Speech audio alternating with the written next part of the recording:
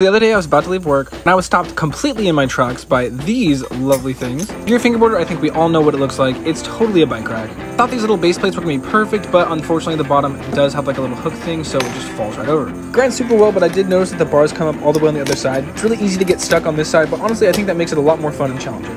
I'm just holding it for right now, but I am gonna take a trip to Michael's and upgrade this so that it's a real standing bike rack. Wish me luck!